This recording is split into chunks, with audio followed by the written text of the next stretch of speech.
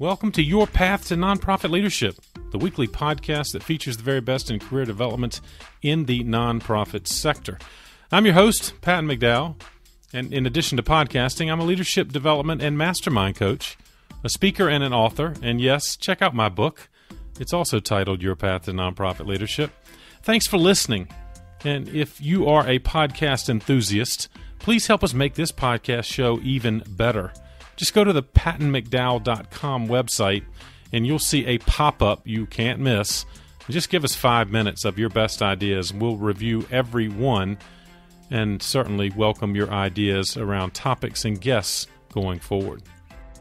Well, I know you're going to enjoy this fantastic conversation with Alex Romero, who brings great experience both as a former nonprofit CFO, but now as a virtual CFO. She sees the challenges you're facing, especially in the areas of financial management. How do we effectively manage our budgets? Do we create internal controls that are essential for organizational success and ultimately community confidence? Alex shares 3 fundamental pillars of financial management, and I think she's right on target. You need to be competent and confident in, number 1, establishing internal controls at your nonprofit. Number 2, assuring that all compliance standards are being met. And number 3, keeping your board happy. I know many of you have interesting relationships with that group of leaders, and Alex is going to help you do it even more effectively. In fact, she'll explain all 3 of these concepts and give you advice to address them if they are in need of some attention. Lots of reasons to check out the show notes for this episode. It's number 173. Just go to the new podcast page at pattonmcdowell.com and you'll find out all of the resources mentioned, as well as more information on Alex and the great work she's doing through Chris Hervochon, CPA. Without further ado, please enjoy my conversation with Alex Romero. Alex, thank you for joining me on the path. Yes, it's great to be here. Thank you. I'm excited about this conversation because this topic is sometimes not exciting to many nonprofit leaders listening. The management of budgets and finances is often, I would suggest, an intimidation, particularly for aspiring leaders that otherwise want to be in an executive or CEO chair, but this is not something they've grown up with. And so I'm excited to talk to you about, practical advice that can help our listeners understand what it means to manage the finances, as the title of this episode implies. In fact, let me start with that, Alex. What do you see as you work with nonprofit leaders, some of the biggest financial challenges they're facing? Yeah, I would say that the biggest things that they're facing is not understanding the importance of restriction tracking within their financials, and then also being intimidated by the financial statements and the finances in general, the organization. And rather than trying to either learn more or get the appropriate help, they just kind of shy away from it. And so it's something that it's always going to be there. And so just having at least a general understanding is going to take you a long way in your leadership. Yeah, so well put. And again, I know you're going to help us maybe reduce some of that fear. And I agree. I think both staff and often volunteer board members will look and not fully understand some of the financial information presented, but they don't want to say anything. They don't want to raise their hand. But if you could clarify the restricted funding element for those listeners who may not understand what that means, what do you mean by that?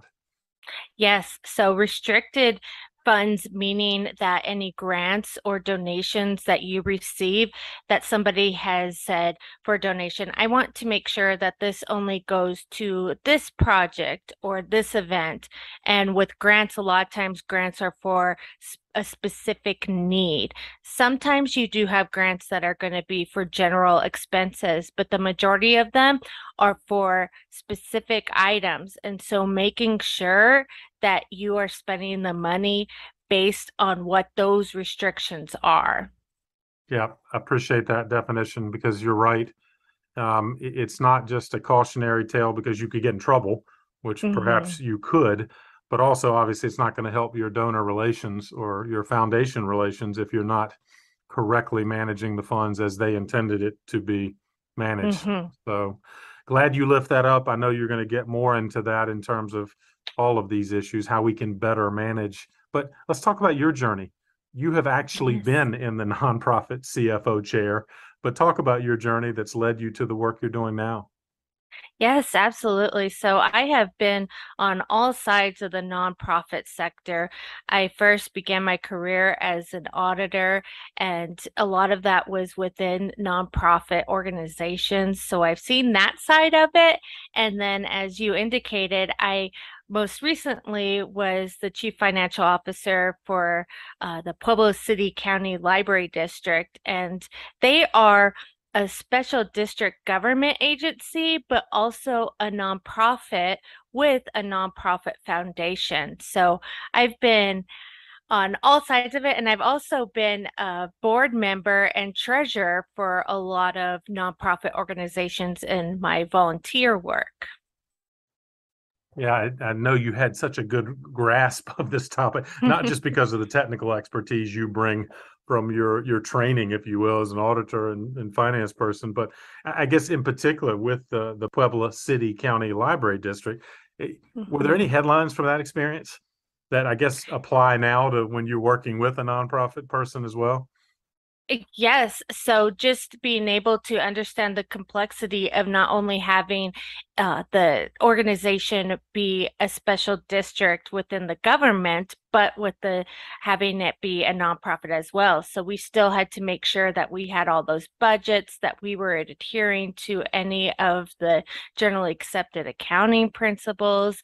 And then we did have a board of trustees, and they were a very involved board, but still being able to speak to the finances and have everybody well informed, including our other departments. So, our community relations, they were in charge of the donors and seeking grants. So, it was just making sure that all the information that was needed by each individual was relevant to them and also something that they could understand. Yeah, I'm so glad you put it that way. And I guess specifically in that setting, or maybe in other settings you've seen, is there an initial onboarding or orientation when a new person joins the staff or the board to understand the finances? Or did you find you were kind of training and educating on the go? Yes, actually, when we do have, when we had new board members or staff, especially those that were going to be in a management position, we did do a training. And so I would sit with them and explain kind of what the whole year looks like as far as what they could expect with the finances. So at the beginning of the year, this is when you can start using your budget. When we would be looking at creating the budget, and a lot of the those that were in the management roles, they were the ones that would be initially creating those budgets for their departments. So really having a strong understanding of what that meant and what they were expected to know, but also that we were there as the finance team to help and help them navigate through anything that they might not understand completely. And Yeah, I then love, talking about the budget approval process and everything. yeah, Hmm. sorry to interrupt you because I love No, that. you're fine. Yeah. And I find I think you're the exception in that description. And again, I'm being intentionally provocative to our listeners because I don't think we as nonprofit leaders often provide the orientation for staff and volunteers, particularly board members. We assume they Hmm. understand, and I Hmm. remember as a young professional for the Special Olympics organization, I was given the three-ring binder with budgets and finance and stuff, but I didn't fully Hmm. understand it. But it sounds like you take the time, at least in that setting, to really explain how it works. Yes, absolutely. So they will be provided with all of the information so that they, if they want to, or they do have a deeper understanding, they have all of that. But yes, just being able to go through and describe what the revenue is, how do we get it, what are our expenses, and just laying out a general idea so that they don't feel intimidated and they do have some understanding when we might discuss something that's a little more specific within there. Yeah. Again, I hope this is a call to action for our listener right now, thinking, one, did you get the kind of orientation you needed? Or are Hmm. you getting it now in terms of your current role? Or if you are the leader, are you providing this orientation that Alex, you just described? Um, Hmm. yeah, Alex, talk about the work you do now. What does it mean to be a virtual CFO for nonprofits? Yes, so I am a virtual CFO for Chris Hervochon, CPA, CVA. And so one of the things that we provide is services for nonprofits. And we do those for a variety of different size nonprofits. So we have different tiers for the services that a nonprofit would need. And so what I really saw coming into this role is that there's a lot of nonprofits out there that have a great need in their finances. They might not be able to afford somebody that has the technical expertise to be a finance leader, or they have somebody maybe on their board that's a volunteer, and those can only be really used. People only generally want to do that role for a couple years in a volunteer status. So having something that's permanent that you can count on, that's going to be able to provide accurate information and make sure that you're compliant is key. And so what we provide at our firm is all the necessities that you need to be able to have a full finance department, but at the cost of less than just having somebody that would be a bookkeeper status that has skills and knowledge around nonprofits. So we'll be able to speak with the board, we can do budgets, we will work with the outside auditors, just all those basic things, and then the restriction tracking with the grants and donors. So anything that's very specific to a nonprofit, we're able to provide that service so that you have the ease that it's being taken care of and you're well informed, but that you have a team behind you that has a deep understanding of what it means to have a successful financial position within the nonprofit sector. Yeah, well put. And I'm seeing more organizations, particularly medium and small nonprofits, who are entertaining the value of what you described, the outsourced Mm-hmm. partnership. Because to underscore what you said, Alex, many nonprofits can't afford the kind of talent and experience you can bring and your firm can Mm-hmm. bring. And you're right. I think a lot of nonprofits that make the mistake of what I would describe as interim financial management. It's that board member, Mm-hmm. as you said, that maybe gave us oversight, but he or she's going to rotate off. Or Mm-hmm. or I'm hiring, frankly, a junior staff member and hoping they have the experience, but frankly, they may not. And I'm Mm-hmm. guessing though, are those the kinds of environments you're running into, organizations that either have someone that's junior or they've had volunteer management?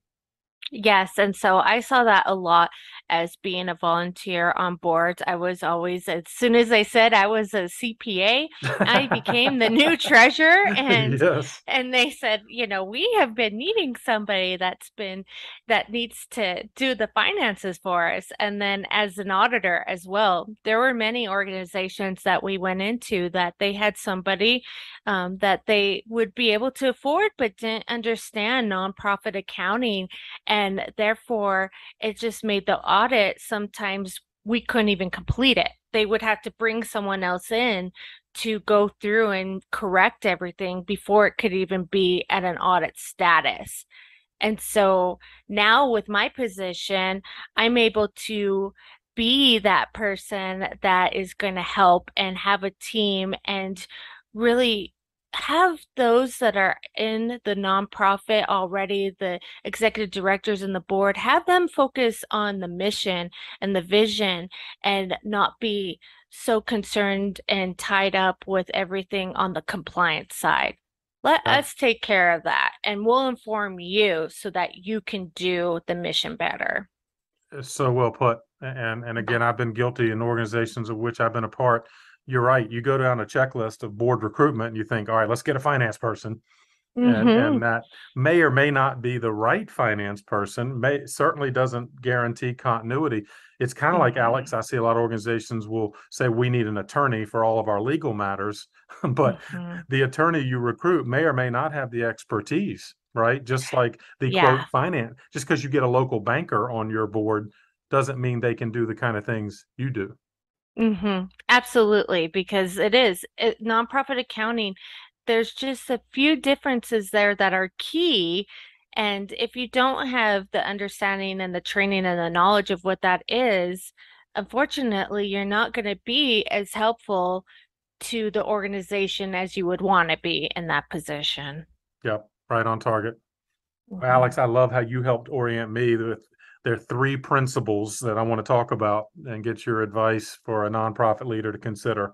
And they are establishing internal controls, Hmm. compliance, and keeping the board happy, which I think Hmm. is funny, but well, it's not going to be funny if it's not done well. So let's go down those Yes. big three. Let's call them the big three from Alex. Mhm. Number one, what do you mean by establishing internal controls? And maybe give me an example of that if I'm a nonprofit leader. Yeah, so establishing internal controls is a whole slew of different things that you can do to make the finance aspect of your organization less risky. And if you are a nonprofit that needs to have an audit or a review completed, this is something that they're going to be looking into, this internal control. So, what that really specifically means is segregation of duties. So making sure that not one person is able to collect the mail, make the deposits, and then also issue checks, sign checks. That's just a lot on one person. So you need those to be split so that one person is going to be approving invoices and another person is going to be issuing the checks. And then maybe the board is the one that is going to be seeing and approving all the expenses as they go out in a month. And that can be difficult in nonprofits because some of them are small and there's not a lot of people to be able to do that. But that's one of the benefits of what we provide is that we're an outside agency. So that's another layer of separation is that if somebody's doing something internally and then we're the next ones cutting those checks after it's been approved, that's a level of separation of those duties. Also, making sure that you have correct approvals for purchasing. So, making sure that you receive receipts for reimbursements, that if you have dollar amount levels, if you have managers, they can only approve up to maybe $1,000. Your executive director can only approve up to maybe 10,000, and then anything above that needs to be a board approval. Right. Yeah. Uh, You help, I'm guessing, particularly smaller organizations or startup organizations. I guess you're helping them establish some of these policies and procedures because I'm Hmm. assuming they're not in place when you arrive. And is that something, again, that you help establish? Yes, that is one of our services, and that's actually in the bottom tier because it is so important that we want to make sure that you do have internal controls. And if you don't, that's okay. We can start now and we can look at what can be done right away. And especially with that separation, if you're using outsourced accounting, there in itself is going to add that level of separation. And so it's something that you can always add to.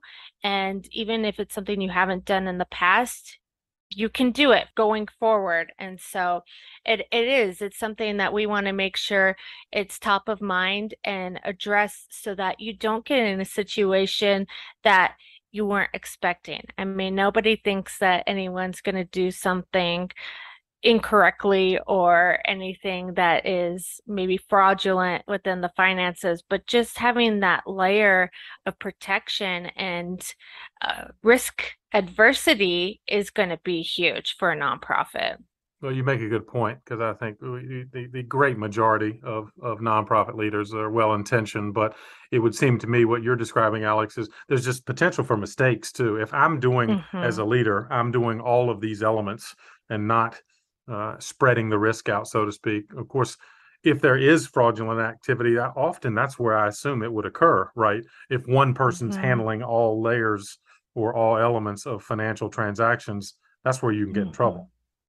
Yeah, and a lot of times it's just going in and educating the individuals that the controls and the processes that you're putting into place is to protect everyone. Yeah. So if you're the person that's counting the cash, if there's now something that says you have to do another step to that, that's to actually protect you so that if there is money missing, you can say, "Oh no, I went through every single step. It wasn't me." Yes. So understanding it's not a, oh, we got you. We're gonna make sure that you're not doing anything wrong. It's like, no, actually it's a way to protect yourself so that if anything does happen, you can go back and say, no, we have all these processes and procedures in place and it had to be something else. Yeah, great reminder, Alex. And I'm glad, again, our listeners can kind of file that away now that you've covered the internal controls concept and how it Mm-hmm. applies and how it can protect us. Let's talk about the second of your three pillars, the compliance element. What do you mean Mm-hmm. by compliance from your vantage point when you work with nonprofits? And what's an example maybe to assure they maintain it? Yes, so a lot of this goes back to the restriction tracking. So compliance being making sure you comply with those restrictions that a donor or a grant puts in place and being able to track those and have it so that when you get to the end of a grant and you have to present a report saying what you did with the funds, how successful it was, you have all that information. And so therefore you're being compliant with the grant and are more likely to get that grant in the future. Same with donations. If you're able to tell a donor that, yes, we did use your money to do this event, here is something that came from that event, here are pictures or whatever it may be. Also, your nonprofit status. So, if you are a 501c3 or C6, making sure that you're having your tax returns filed every year. If you don't do that for 3 years, you will lose your nonprofit status. So, making sure that you are keeping that into compliance and then following generally accepted accounting principles if specifically you are going to be needing an audit or a review. Love that definition or multiple definitions there. And I'm Mhm. glad, Alex, you remind us that compliance also can be used in terms of donor stewardship. As a fundraiser Mhm. myself, it's nice to reassure the donors that you have these processes in place. It gives them confidence, right? That not only Yes. did I use your money the way you intended, you can have confidence that we know how to manage it. And so I Mhm. would think this information you're providing should go in my annual report, I guess, and or a gift acknowledgement, right? There are Mhm. other ways, I guess, to lift up the organization's credibility through this compliance discussion. Yes, and if you do add that stuff in an annual report, that'll help even potential donors see how serious you are about making sure that you use the funds correctly and that you're furthering your mission. Yes, great point. Well, let's move to the third pillar. And again, nonprofit leaders, current ones certainly can appreciate this one, keeping my board happy. Because sometimes Mhm. they're micromanaging me. Sometimes I can't get them to pay attention. But either way, how do you view the aspect of keeping the board happy from the kind of virtual CFO chair? Yes, and I think a lot of this goes back to even how you were describing what our process was, where I was at the Pueblo City-County Library District, is that making sure at first that you train them and so they have an understanding of their requirements and the finances, because a lot of times you're asking your board to go out and be that face and try and drum up new donations. But really, what this is speaking to is providing the appropriate amount and level of detail around the finances.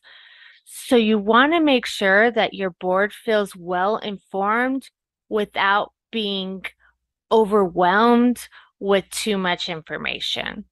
So it's important to go through and describe key pieces. And if there's something that is changed or say you did receive a large donation, describing that to the board so that they know of that, but not getting in the weeds with them so that then they start feeling overwhelmed with just the sheer amount of information they have been provided. When you've seen the ideal board training, I guess it would be part of a new board member orientation. I mean, is this an hour-long event? When you see it done well, how much is Yeah. involved in a board training, if you will, around the finances? Yes. So I would say initially there would be a 1 hour event where you just go over the basics.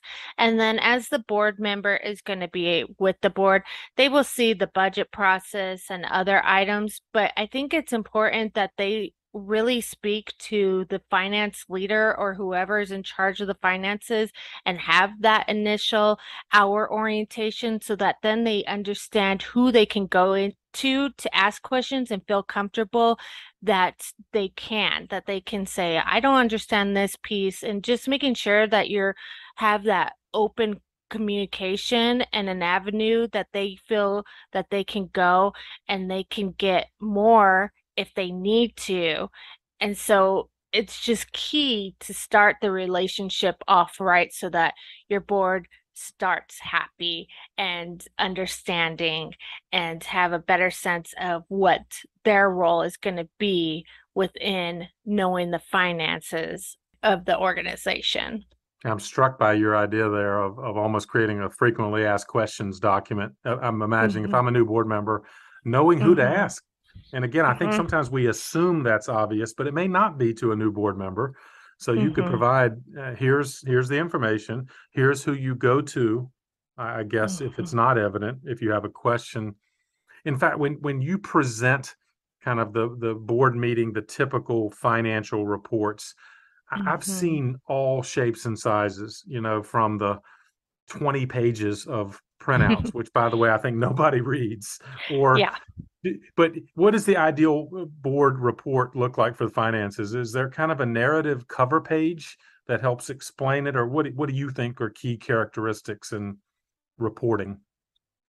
So what I have done in the past is I've provided the financial statements. So having, and there's different words that are used with nonprofit accounting for the different financial statements, but having the balance sheet and an income statement so that you can see those, and then also going through, and I've found it important to show the expenses for the month, and especially if you have purchase cards and you have employees that are using that, having all those listed out. And then what I would typically do is go through the financials and highlight items that were of note, or if there was anything that had changed or large things that happened in the month. And same thing as with the expenses, going through those. And if there are new ones or large ones, describing that, but then also having a time that the board can ask questions. And so I would come prepped. I would know if I thought maybe something would be asked about, or if not, if they asked about something that you weren't ready to discuss, telling them that, let me look into that. I'll provide you the information, but actually doing that, then going back and giving that information to the board members so that they realize that if they do have questions, it's going to be taken care. It's going to be seriously something that's going to be looked into and something that will be addressed. Yeah, again, I appreciate your approach there, highlighting things that need to be lifted up that maybe are Mm-hmm. unusual. And in fact, you're helping train me as a board member, right? You're educating me as to what to look for by Mm-hmm. highlighting those things that maybe are unusual. Um, it seems to me all three of your teachings here, are these pillars, would prepare an organization for a word that's sometimes scary, is the audit. Mm-hmm. Talk about the audit or the preparation for an audit. I guess internal controls and compliance create an Mm-hmm. environment that helps you prepare for just that. Yes. Yes, and making sure that you're doing monthly reconciliations of your bank accounts so you can ensure that there isn't anything on there that you don't understand or wasn't approved. I mean, it might not even been something that you had done. There's many things out there that will go, and there might be something that's fraudulent on the outside, somebody having access to your account. So that's important. And then making sure that you have documentation and you have all of your expense tracking and everything in line so that you're able to describe in detail those pieces that make up the financial statements. So for everyone else, management and leadership team, board of directors, you try and keep everything at a higher level, but the audit is kind of the opposite of that. You want to make sure that you have the details covered, but also the narrative that goes along with how are you protecting the financials? What are those controls? What are you presenting? What are you talking about? And those are just a few steps to kind of get you ready for an audit. Yeah, well put. And again, good education as to a process that may be scary. But again, if we follow your advice, as you have noted earlier, Alex, the audit process should go better. And then again, serves as a stamp of approval, right? A confidence builder to all of our constituents that we are managed well. Let me ask you about another concept that I think can be difficult for nonprofit leaders, particularly when our revenues are inconsistent, grants or fundraising and things like that. So talk about how can a leadership team better manage and I guess forecast cash flow? Yes. And so looking at cash flow for a nonprofit is very important, and especially the way that grants are recognized within a nonprofit. So the majority of them, when you receive those funds, if it's for 3 years, you're going to have all that revenue in that year. And it's going to make your financials look very strong.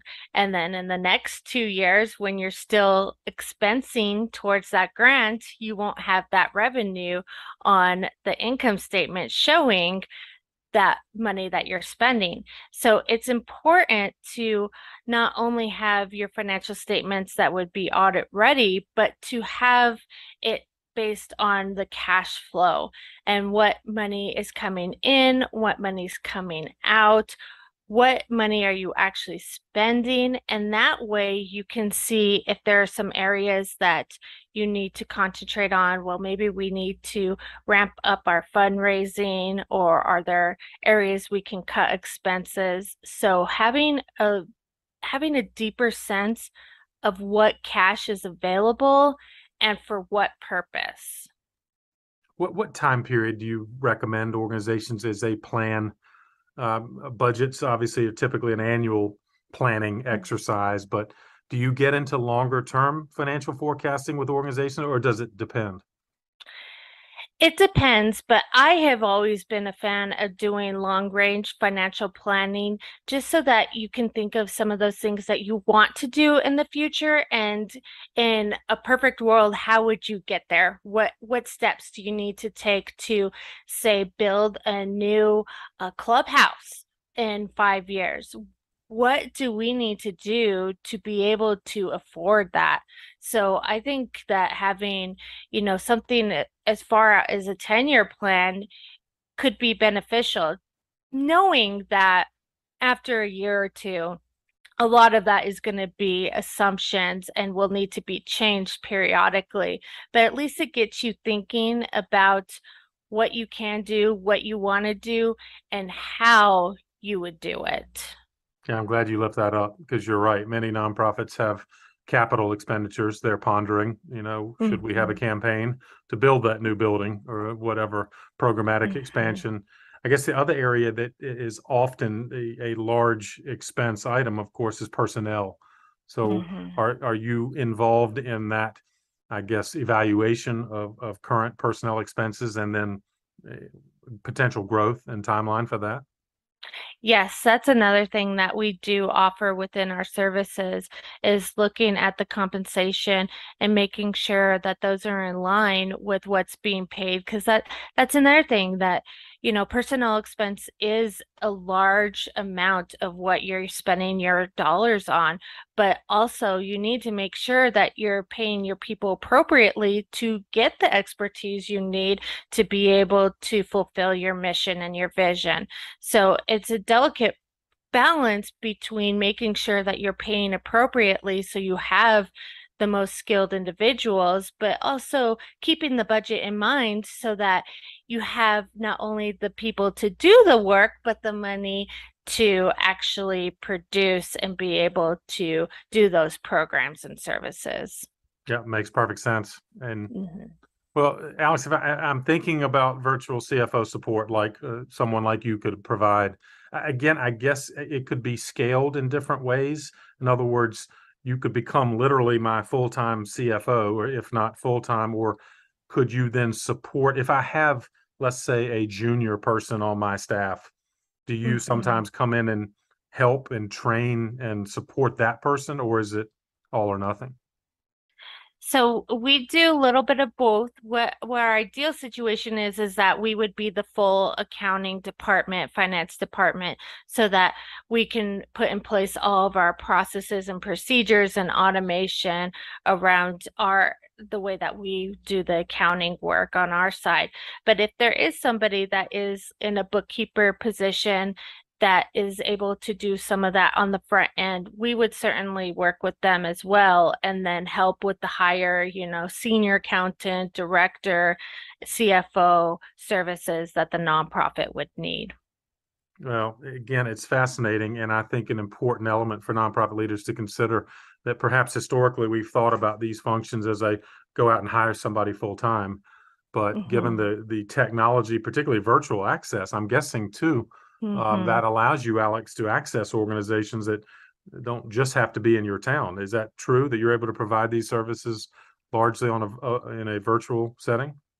Yes, that is very true. So our team is actually across the United States. And so it does allow us being virtual to provide these services to any nonprofit within the US. And we also have it so that we can be available for board meetings. And we also ask that we be involved in leadership meetings. So if you Yeah. do have a weekly leadership meeting, we're there as the finance person and being able to hear and describe what we know on our side as well.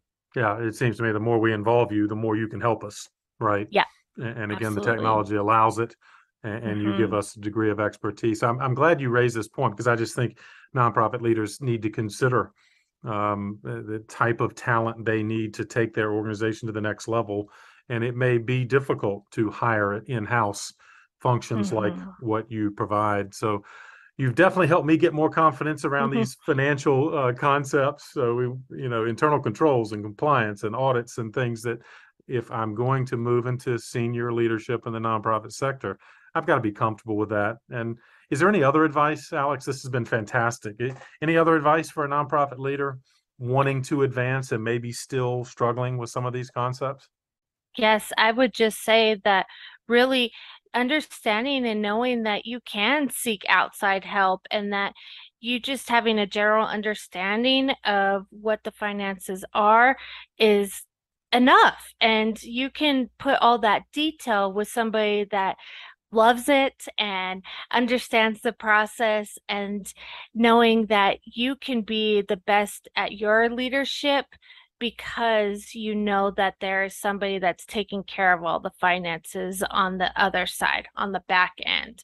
And I feel like a lot of times nonprofits, they're intimidated with how do we raise this money? How do we make sure that we're being good stewards of this money, that we're doing everything correctly, and it can be intimidating.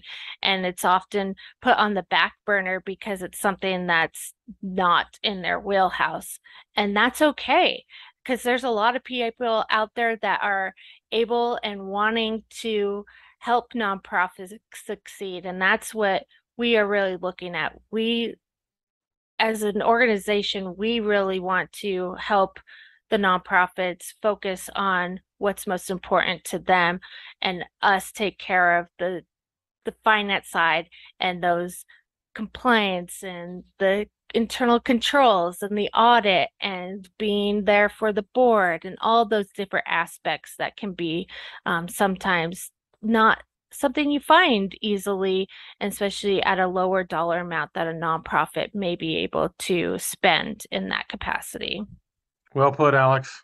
Thank you for the encouragement on a topic that may not be as exciting for some listening, but you've made it more accessible for sure, and more reason to check out the show notes for this episode so people can find you and the great work you're doing. But first, let me ask you for a parting gift, if I might. As you know, I ask every guest to share a book maybe that's been meaningful to you on your journey, or you think might be worthy of our listeners thinking about to add to their list. Yes. So I am a huge Brene Brown fan. And so the one that I'm listening to right now, again, is Daring Greatly. And so I just always find her teachings and her books to just be very powerful and something that is helpful for a lot of different leaders in all different types of businesses. Could not agree more. Thank you for lifting that up. We will include it in the show notes as well as more to connect with you. In fact, why don't you tell our listeners, where can people go to find out more about you and the great work you're doing? Yes. So you can visit my firm's website, betterwaycpa.com. And then I'm also on LinkedIn and Twitter and under Alex Romero CPA. So you can find me on either of those sites as well. That's awesome, Alex. Thank you so much for joining me on The Path. Yes, thank you. Well, I hope you enjoyed this conversation with Alex as much as I did and came away with some practical ideas to guide your leadership journey, especially as it relates to the mastery of the financial acumen necessary for nonprofit leadership. Don't forget to check out the show notes. This is episode number 173.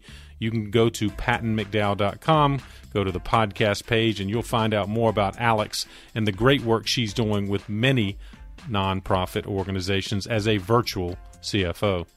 As always, thanks for sharing this episode with somebody else on the path. And if you haven't already, you can subscribe to this podcast.